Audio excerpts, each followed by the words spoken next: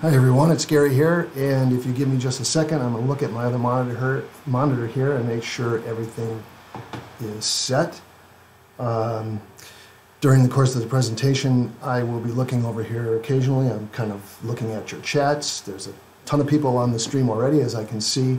Bree is also on her computer monitoring the chats, and we will try to keep up with that as best as we can and maybe answer some of your questions along the way, but we don't have that much time, so I'm not sure I'll be able to keep up with that. It's coming pretty fast and furiously at the moment. So welcome to this training. We're going to be doing a real basic look at getting started editing in Vegas Pro and Vegas Movie Studio. Now I'm in Vegas Pro, as you might be able to see in the screen behind my picture here. I'll make that go away in a minute and you can see the screen. But everything that I talk about here will also pertain to Vegas Movie Studio Platinum. If I happen to mention something that I realize doesn't work in Platinum, I'll try to mention that. But most everything that I talk about here will also be usable in Movie Studio Platinum. So whether you're using Vegas Pro or Movie Studio Platinum, you're in the right place if you need to learn some of the very basics of getting started. So let me get my face out of the way here so you can see the interface of the software a little bit better. And let's just get started. Now, I've brought Vegas Pro up in its default configuration. And this is what you would see when the first time you installed Vegas Pro. Now, I'm not going to go through all of the windows and all the parts of the interface one by one because that would just take too long. I'll just talk about some of the things as we move along in the training.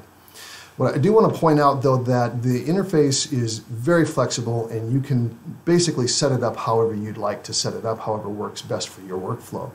So across the top here we have what we call the window docking area. And you can see a series of tabs, and these tabs lead to different windows in the docking area, like the effects window and media generators and transitions and the Explorer window and so forth. As we work, or as you work along in Vegas Pro, you'll use those various windows and you just get to them by clicking the tabs. Over on the right here you have your preview window. This is where you're going to see the result of the work that you're doing. And across the bottom is the main timeline area. That's where you're going to spend 85% of your time working on your project down in here. So that's just a brief overview of the interface. Now, the interface, as I said, is very flexible.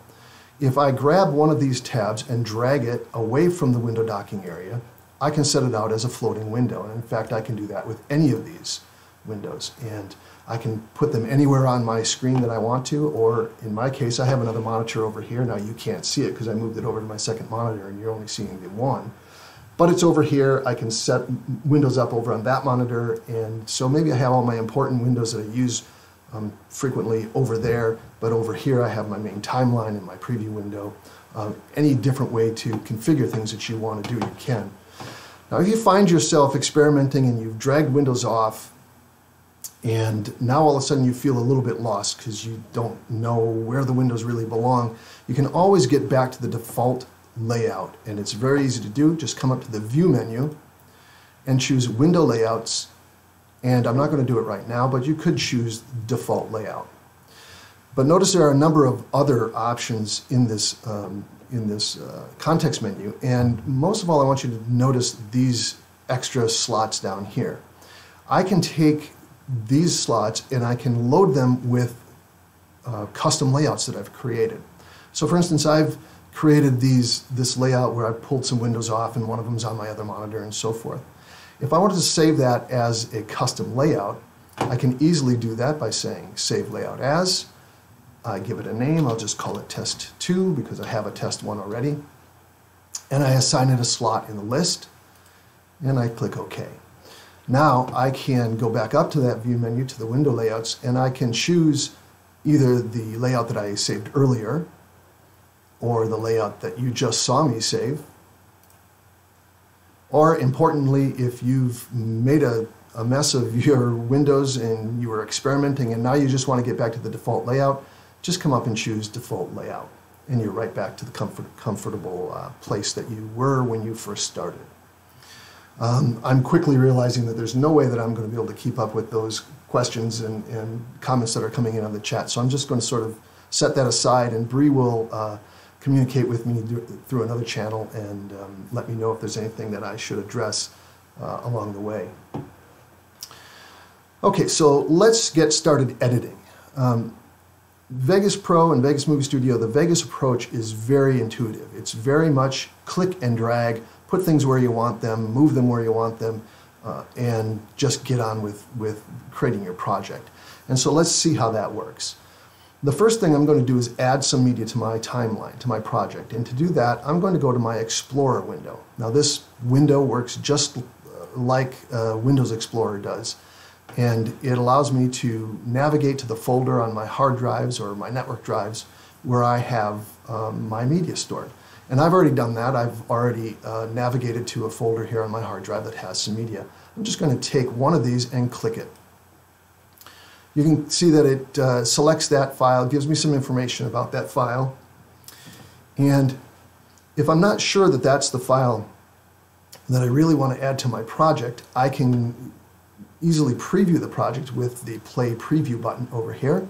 I click that, and it begins to preview in my preview window. When I've decided that's the right file, I can click Stop. It stops the preview. And I can just add this to my project. Now, like I said, everything is really click and drag in Vegas Pro and Vegas Movie Studio. So I'm just going to click the file, drag it down into my timeline. And you can see in my timeline now that I have a couple of empty boxes that move around as I move my cursor around.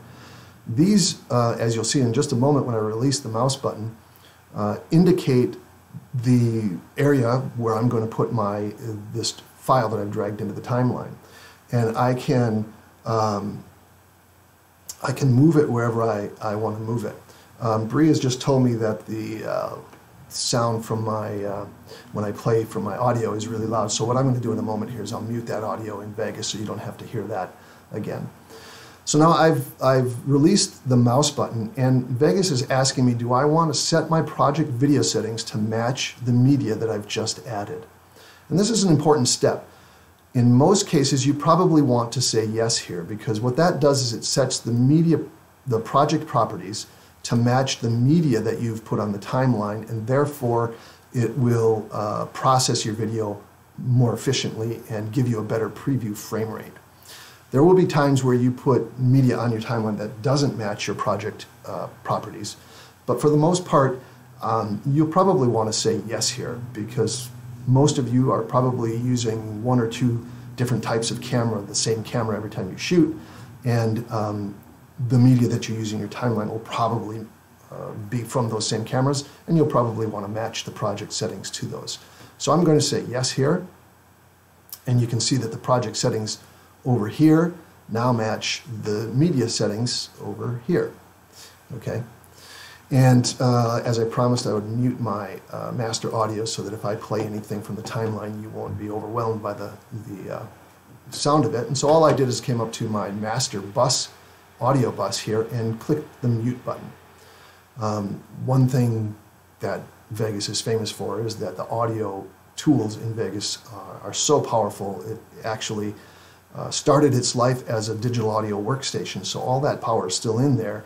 And you see a little piece of that here with the master bus, and we won't go into that in this training, but maybe a future training we can talk about some of that, some of those things.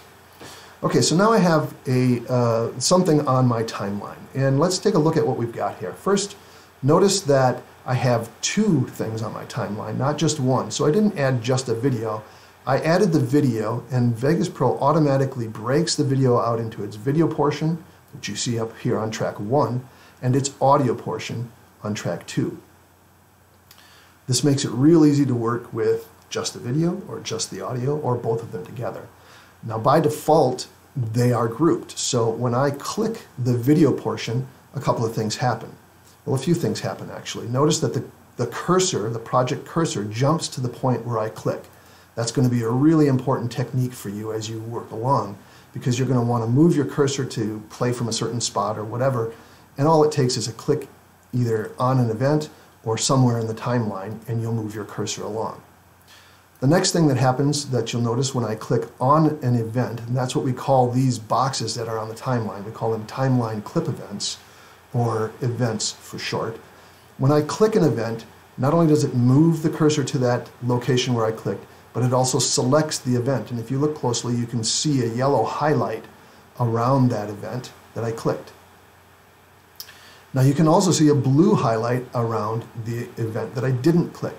And that blue highlight indicates that this event, the audio event, is grouped with the video event. And so in a moment, when I start editing the video event, you'll see that the audio event moves along with it. The third thing that I want to point out that happens when you click on an event in the timeline is that the video preview window shows you the exact frame on which you clicked. So if I click off of the event on the timeline, well, there's nothing there, so I see a black frame in my video preview window, and that's to be expected. But when I click on an event, it shows me what's on that event at that frame that I clicked at. Okay, so let's start doing a little bit of basic editing so you can see how this works. Remember, I said that Vegas works in a very click and drag kind of a way. So if I want to put this video somewhere else, if I wanted it to start somewhere else or be located somewhere else, all I have to do is click it and drag it. Now notice that when I drag the video event, the audio event comes with it. And this is what I was saying earlier: when you add a video file to your project, the video and audio pieces are grouped together so that they always stay in sync. You won't lose synchronization by moving one and forgetting to move the other. Now that's the default behavior. You can change that default behavior. You can ungroup those.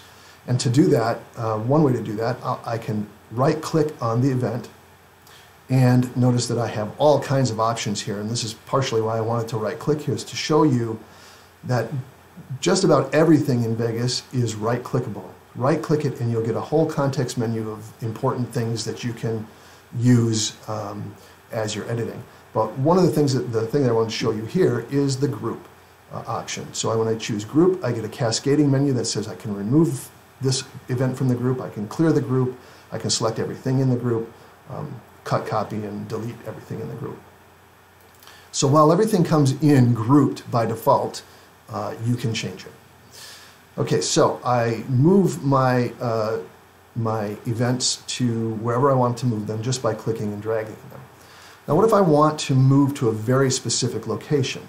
So let's say in this video, I want this clip to actually start at exactly 5 seconds. Well, I can click it and drag it, and I can look at the time ruler across the top here to try to find 5 seconds. And there I can see 5 seconds right there. But what if I wanted, 5 seconds, 5 frames? Well, I can't really see that here.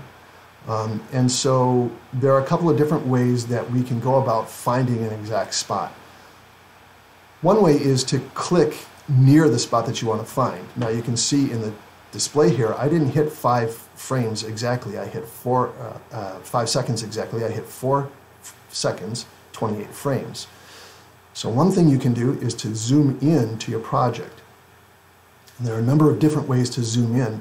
The way I use almost exclusively is to roll my mouse wheel away from me. So of course you can't see me doing that, but you can see the result of me doing that. I'm zooming in further and further, and now I can see every individual frame on my ruler. And so if I wanted to hit 5 seconds exactly, I can see here, I can see 5 frames, 0 seconds, or 5 seconds, 0 frames, and all I have to do is click at that point. Now, one of the nice things about Vegas Pro is it's not going to, Vegas Pro and Vegas Movie Studio, they're not going to let you make a mistake by editing in between frames. So if I try to click in between frames, notice that the cursor didn't go to my click point, it quantized to the nearest frame, so that I'm always editing on a video frame. Now, when you're editing audio, there are many times when you want to edit on a finer scale than video frames. In fact, you can edit to the sample level when you're working with audio. But for video and for now, we're just going to leave it as this, where we click and it'll go to the nearest frame. Just rest assured that if you needed to go somewhere in between frames, you can do that with a technique that we're not going to talk about now, but it is possible. So now I'm zooming back out of the timeline using my mouse wheel to scrolling my mouse wheel toward me to zoom out, so you can see the whole project again. I'm going to click to move my cursor from 5 seconds and show you another way, and probably a faster way, to get to exactly 5 seconds. Notice there are three boxes down here, 3 little fields. The first of those fields is the current cursor position. You can double click that to select the current value, and then just type 5.0, which is 5 seconds, 0 frames, and press enter. And notice that now my cursor has jumped exactly to 5 frames. You can see here on the time display, it's exactly 5 frames. If I go back down to that field and hover over it, you can see that the tooltip pops up that says that's called the cursor position, and it shows a Control plus G tooltip.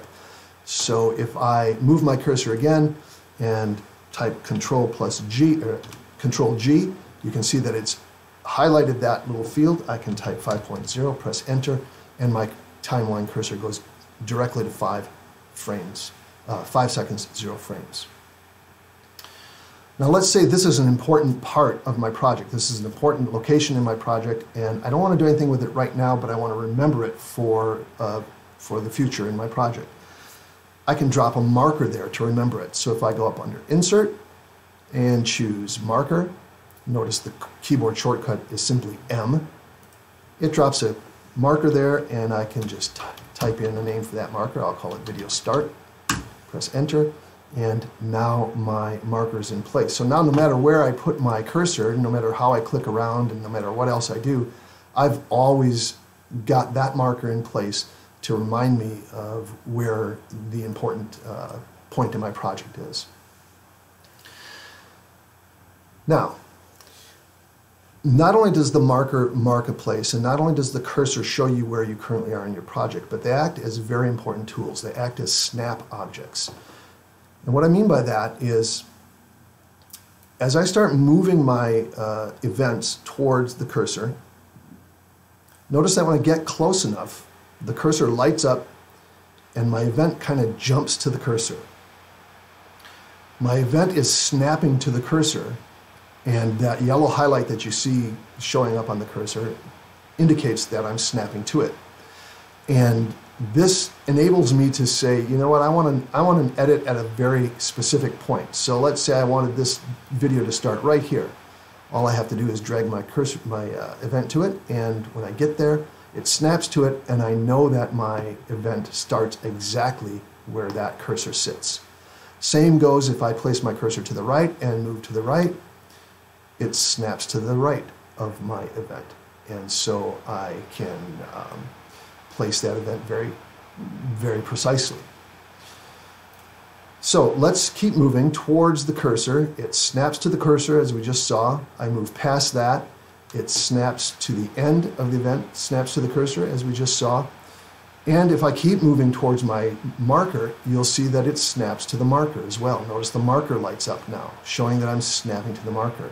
So the reason we placed that marker is because we wanted an edit at exactly 5 seconds. If I snap this event to that point, I know it's starting at exactly 5 seconds. So these tools for snapping are extremely important and very helpful. Now here's a little tip for you. If you're trying to make an edit and you're near a snap object, but you don't actually want to snap to that object, you want your edit to be close to that place but not to that place, hold down your Shift key, and that overrides the snapping. And so now I can place that very precisely, and it won't snap to the cursor. If I zoom in here, you can see that I got very close, but it didn't snap to the cursor. And so just remember, hold your Shift key down to override snapping. Let's put this back to the marker. Okay, let's talk about playing the project a little bit and see how that works. You'll notice that underneath the preview window, you have a few buttons here. Play, pause, stop, and then a hamburger button that, if I click on that, leads to a whole bunch of other buttons that we can access through the hamburger menu. For now, I just want to play the project. So I'm going to click the play button and notice what happens. The project starts playing from wherever my cursor was sitting. Now my cursor was sitting after my event, so we don't see anything in the video preview window. So obviously that's not what we want to do. But even while the project is playing, I can click anywhere above the time ruler here, and the cursor will jump to that spot and start playing from there. So if I want to see what it looks like, what my video looks like, I'll click in the time ruler before that, and it starts playing. Now you don't hear the audio because remember I muted that earlier, but you can see the video playing. Now if I want to stop my playback, I can hit the stop button on my preview and watch what happens to the cursor when I stop playback. When I stop playback, the cursor jumps back to where it was when I started playback, or when I repositioned my start time. This is an important distinction to make, because sometimes when you're playing, when you're previewing your project, I'm going to click that marker to bring my cursor directly to it. Sometimes when you're playing your project, you want to stop the project and you want the cursor to jump back to the beginning where you were. So you click the stop button and the cursor goes back to the beginning. But there are other times where maybe you're looking for an edit point and you would like the cursor to stop right where you want it to stop, right where it is when you decided you want it to stop. In that case, you don't click the stop button, you click the pause button. So let's see how that works. I click start, starts the playback, and when the cursor gets to be about two-thirds of the way through, I'll click pause. And now the cursor stops where it was when I clicked pause. And so that's the distinction between play and pause, and it's a really important and useful distinction to make. Okay, so that's a little bit about playback. Let me start the project playing back from in front of the event again, and notice that when it reaches where the event is, the event just suddenly jumps in. And if we go far enough, it'll suddenly jump out at the end. And sometimes it's nice to have a little bit of a transition into it. Instead of just starting and stopping, you want to fade something in and out. Let me show you how we can do that. I'm going to, first of all, just make the video track a little bit taller. Notice I'm just dragging the bottom of the video track header down to make the video track a little taller so you can see this a little bit better. And I'll place my cursor at that marker. I can either click on the marker like I did before, or notice the marker has a number 1. If I type number 1 on the numbers across the top of my keyboard, then the cursor jumps directly to that marker. That's a very handy shortcut as well. And I'll zoom in a little bit so that you can see the beginning of this a little bit better. Now if I want something other than it to just start, I want it to fade in a little bit, then I would just point to, there's a little handle at the very top corner of the event, and I can point to that and just drag it out, and this creates a fade. It's that easy to create a fade in on my video. Now when I play this, watch as my video fades in, and I can do the same on the fade out. I can just create a fade out. It's just a matter of pointing to the corner and dragging it out, dragging it as long as you want to make it, and now the video fades out nicely.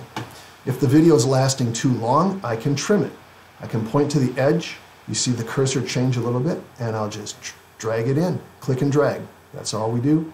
And now I've made that event much shorter. It fades in, it plays for a little time, and then it fades right back out. Okay.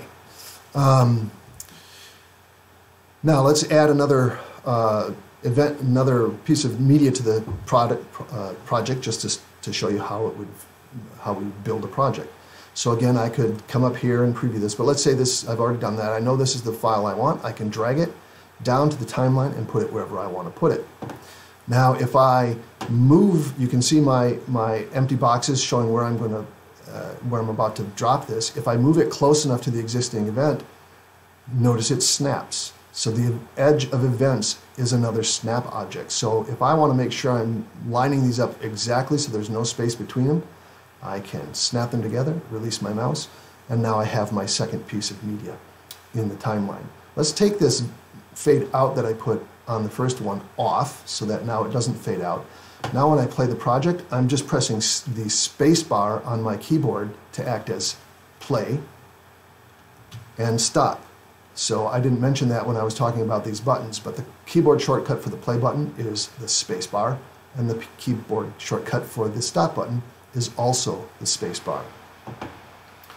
So I press space bar, it starts playing, it fades in. When it gets to this point, it'll just jump from one to the other, and now we have a new piece of video. I picked a bad video, so I just selected it and deleted it. I want to pick one that looks a lot different so you can see the difference when it changes, so I'll bring this one down. So just to go over that again, I just selected it and pressed delete on my keyboard to delete the one I didn't want. Now if I play my project, it fades in, it jumps to the second one. Maybe I want to trim this down and create a fade, and notice I can do that even while the project is playing. I can do my fades, I can create trims, I can make it shorter, make it longer while the project is playing, and it's just like that. It's so easy to edit. Okay, so right now we have a jump between the first one and the second one. Maybe we want some sort of a transition. Creating transition in Vegas is incredibly easy. All we need to do is to drag the first one over the second one, and we have a crossfade. So now the first one will fade out as the second one fades in. So when I play it, first one fades in, then they crossfade, and then the next one fades out. Okay, so I'm a little shocked at how fast a half hour flew by. We've only got 3.5 minutes left in the presentation. But hopefully that gave you some very basic, now I can get started in Vegas Pro and Vegas Movie Studio techniques. We will talk about, in the future, about potentially making these trainings a little bit longer because this flew by really quickly. But we do have one of these trainings, live trainings, scheduled for each Tuesday at the same time, noon my time, which is UTC -5, for the rest of April. So the next 3 weeks we'll have 3 more live tutorials. And next week, at this point, I think what I'm going to talk about is adding effects to your project and 4 different places where you can add those effects to achieve different results, and why you might want to do those in those different places. There's no way I could keep up with your chats. They're just coming in like crazy, and so I'm not going to be able to monitor that. I can see that at this point. So in these live trainings, we'll have Bree monitoring those and passing your questions along at some point if we can figure out the system a little bit better. But for a first time out, I'm hoping this worked well for you guys. Felt good on my end. I know I didn't get too far along, but if you're you're totally brand new to Vegas Pro or Vegas Movie Studio, then hopefully you've learned a few easy techniques to get started, get up and running quickly, and to start putting your project together. All you need to do is what I've shown you here and just continue to add clips to your timeline and move the events, trim them out, order them the way you want to have them in your project, and you've got a project. Now in the last minute or so, it probably wouldn't be fair of me to leave you without showing you how you can actually deliver this project. So once you're done with your project, let's say we've done everything we want to do here and we're ready to now deliver it, go up under File, choose Render As, and then that would bring up a dialog box that enables us to pick a file format, pick a template, pick a location, and so forth.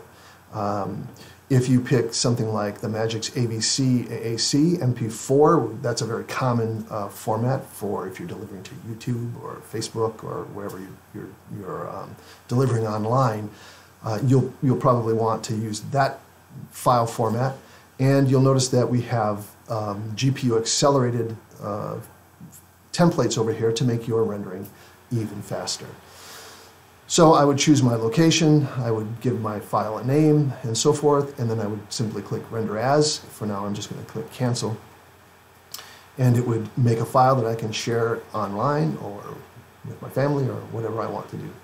Okay, so I know this was a very basic look. I know just by recognizing some of the names that I see on the chats that many of you are far beyond this in your Vegas journey, and maybe you didn't learn too much here, but maybe you picked up a tip or two based on what I was talking about. But those of you who've never seen it before or are just brand new to it, hopefully this gives you a good starting point. And next week's training will be again on the basic side, but the two trainings that I have planned for the last 2 weeks of April will be a little bit more on the advanced side. So hopefully there'll be something there for all of you, even advanced users. So okay, so for now, I think that's it for me. We were at the half hour here, so I really appreciate everybody joining us. I'm kind of blown away by the number of chats that just keep coming in, and I really appreciate the engagement and the support that we're getting from all of you. If you haven't already done so, please subscribe to our channel and hit that notification bell so that you get notified anytime we post a new video or anytime we go live. I went live last week unexpectedly, and we had a handful of people that caught on to that because they got notified. So if you want to keep up with what we're doing with live trainings or other live sessions that we're planning to do with here on YouTube, then please just subscribe to the channel and hit the notification bell. And let us know what you'd like to see as far as training goes. I hope to be able to continue doing more and more of these, especially now when we're in this situation where we're all isolated. This feels like a way that I can come to you personally, and we can have a little bit more of personal engagement and you know, just feel a little bit more connected. So that's it.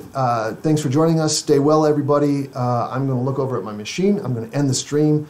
I'm actually going to wait for about 15 seconds or so before I end the stream, so you'll just see me sitting here so that it has time for everything to buffer through and reach you. So I do appreciate you being here, and until next week, we'll see you later. So long.